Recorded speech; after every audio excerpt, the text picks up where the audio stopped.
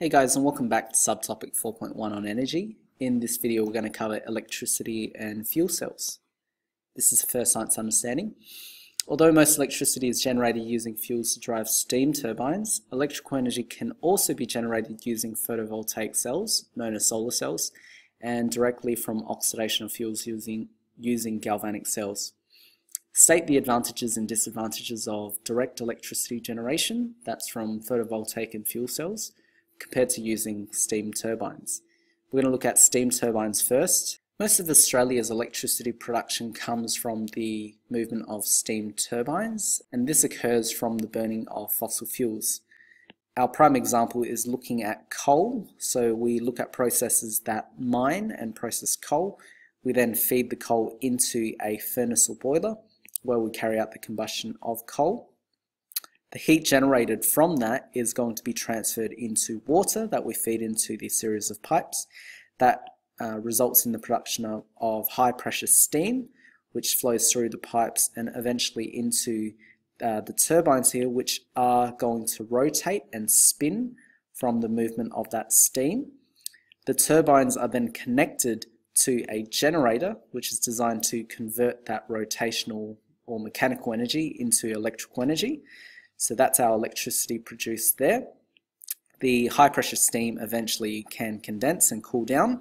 We can use that water and feed it back into the system again, or we could feed it back into a body of water. In terms of electricity production from photovoltaic cells or solar cells, essentially how they work is that the solar cell is made up of a semiconductive material, which is typically silicon.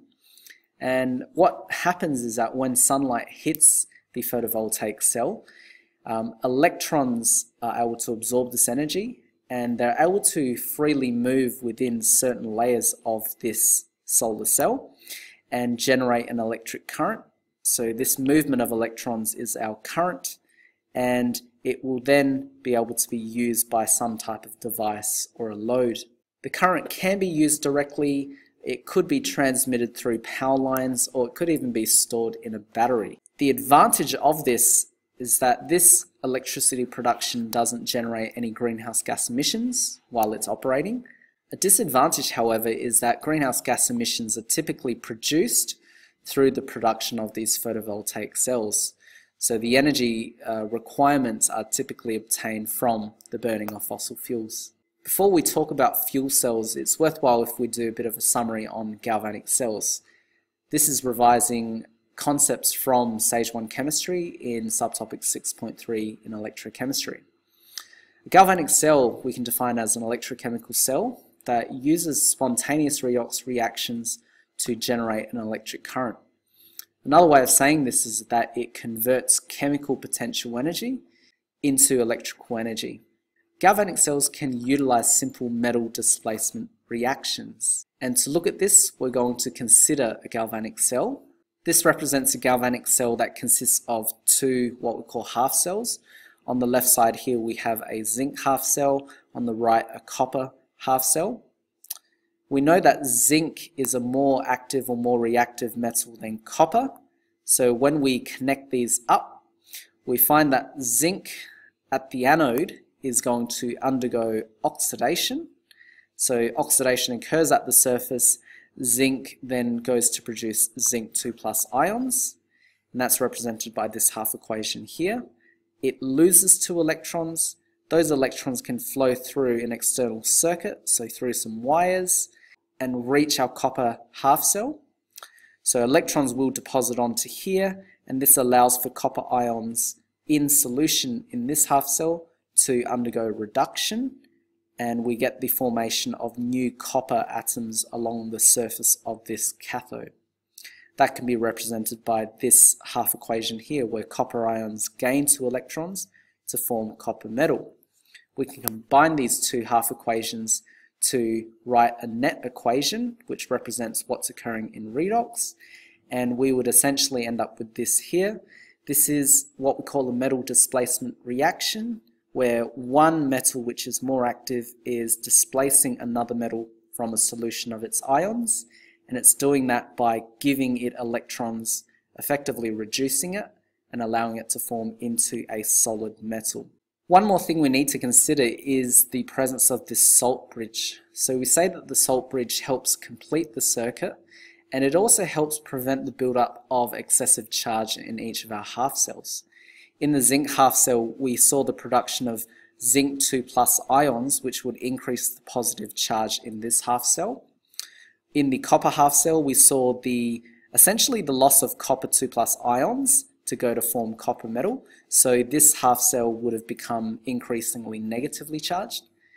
To balance the buildup of charge, we would have anions, in this case nitrate ions, moving into the zinc half cell, which was becoming more positive. And we would have sodium ions in the salt bridge traveling towards this copper half cell to help offset that increase in negative charge. A good way to summarize some of these processes in galvanic cells is the acronym SOPRANO. SOPRANO stands for cathode, which is the positive electrode. It's the site of reduction.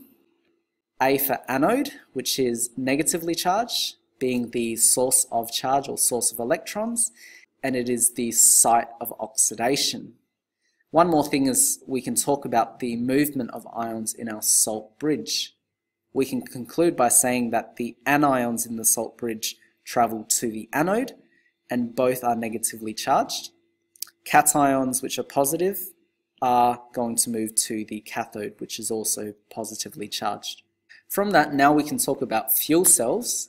Fuel cells are essentially specialized galvanic cells where the fuel and oxidant are in continuous supply. That's different to a conventional galvanic cell or battery, which store only limited quantities of reactants. And we can break this up into two types. We can call them primary cells. These ones can't be recharged, so these are your one-time use batteries. Or they could be secondary cells, which are your rechargeable batteries. What that means is that we can reverse their redox reactions by providing electrical energy. So we can charge up our batteries by connecting it to an external power source.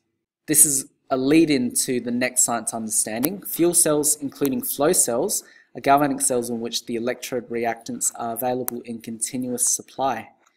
We need to be able to state the advantages and disadvantages of fuel cells compared with other galvanic cells, identify the anode and cathode and their charges, as well as the direction of ion and electron flow in a fuel cell, given sufficient information, and write electrode half equations for a fuel cell given sufficient information. And we'll go through some examples of this. The first example is what we call a phosphoric acid fuel cell. This uses what we call a proton exchange membrane, which is part of our electrolyte here. What that means is that it only allows the movement of protons, or H+, through the electrolyte. It won't allow for the movement of electrons through it. They have to flow externally, so they'll flow through an external wire and help generate our electric current. In this fuel cell, our reactants are going to consist of hydrogen and oxygen, and we're going to start off on this side here. So on this side, what we can see is hydrogen is going to be flowing in, and we get the oxidation of hydrogen gas. So hydrogen undergoes oxidation, it loses electrons. Those electrons have to flow externally through these wires, which then are connected to some type of load. They are then going to flow through the wires and down to this cathode here. We can also see that the hydrogen ions are migrating to the cathode, and what we're going to get is reduction of the oxygen gas that's coming through this side of our fuel cell here. So we get reduction of oxygen gas, and in doing so it results in the production of water, and that water then can essentially leave our fuel cell and be removed. So to summarize that, we can say that our fuel or our reductant is hydrogen gas, the oxidant is oxygen gas. At the anode, we have hydrogen gas undergoing oxidation to form H+ and 2 electrons. Those 2 electrons again have to travel externally from the anode to the cathode. When they get to the cathode, we get the reduction of oxygen gas, combining with protons as well as electrons to eventually form water. With our anode half equation, we can see 2 electrons are lost. In the cathode half equation, 4 electrons are gained. So to write a net equation, we would need to double these reactions here to ensure that the number of electrons lost and gained are equal. So when we write our net equation, we cancel any common terms, which include our electrons, but they would also include our protons. We end up just with this simple net equation of 2 lots of H2 react with O2 to produce 2 lots of H2O. For another example, we're going to now consider an alkaline fuel cell. So the alkaline is to do with the electrolyte itself and what makes it up. Let's have a look at how this one works. So we have hydrogen flowing into this left side at the anode here, and we get oxidation in a similar manner.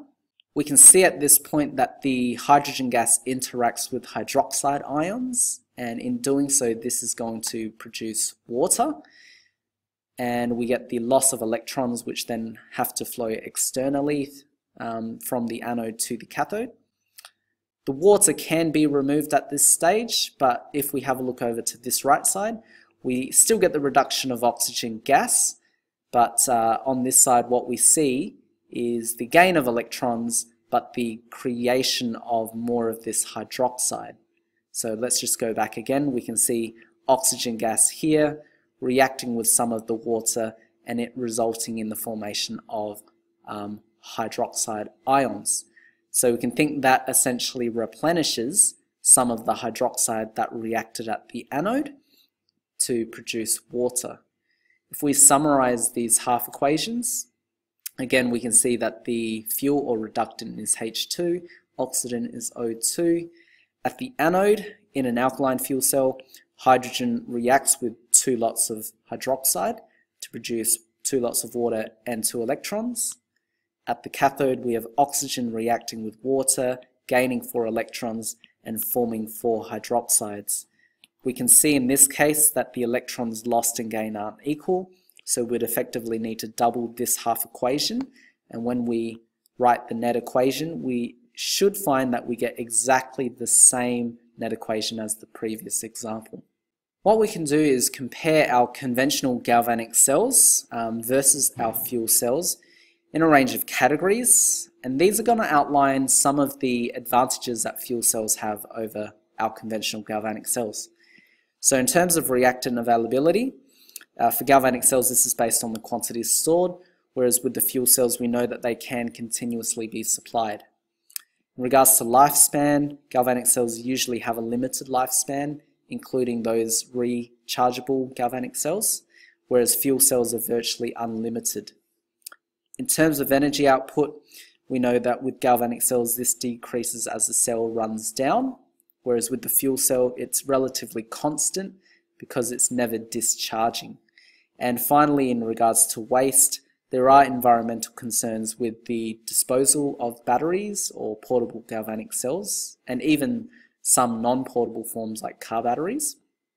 Whereas with fuel cells, the waste or byproducts are often non-threatening. So in the previous examples, we could see that only water was a byproduct, and we know that's not going to be threatening. What we can also do is look at the overall advantages and disadvantages of fuel cells. So firstly, in terms of advantages, they usually have a quiet operation. They are typically efficient at converting chemical potential energy into electrical energy. The waste or byproducts are less harmful, so they can consist of water, and depending on what type of fuel, it can be carbon dioxide as well. We don't end up with the emission of nitrogen and sulfur oxides, which can contribute to photochemical smog and acid rain, and they require very minimal maintenance.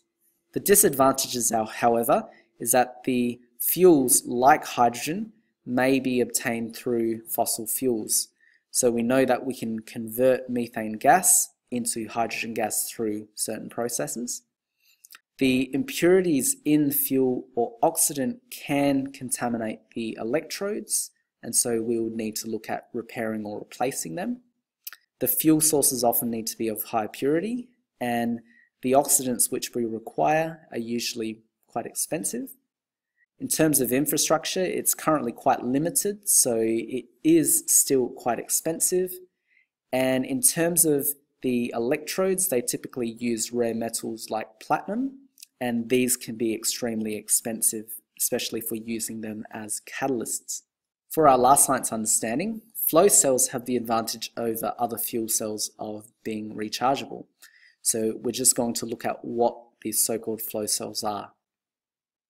Flow cells we can define as a rechargeable fuel cell. Flow cells are typically different because the reactants themselves are dissolved in the electrolytes, and these electrolytes are separated by an ion selective membrane. So that ion selective membrane would be here between the two electrodes.